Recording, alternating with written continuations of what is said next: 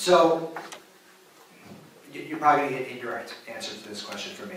I'm going to say first that the only person's behavior I can ever control is my own. And I will always, in my life, personal and professional life, be as civil and courteous to everyone I can. And I will do that on the dais, just like I do every day.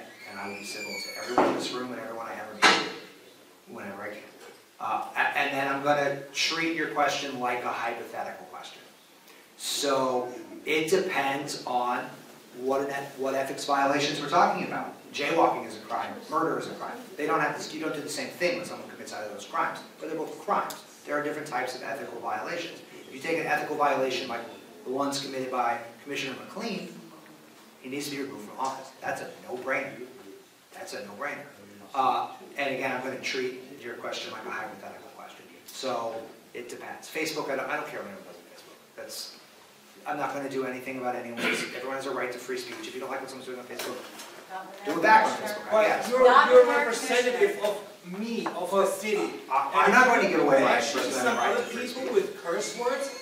That represents me. I will never act like that. Ever. No matter how angry I am with anyone, I'm never going to be impolite.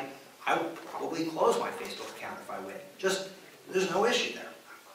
I just won't even have one. But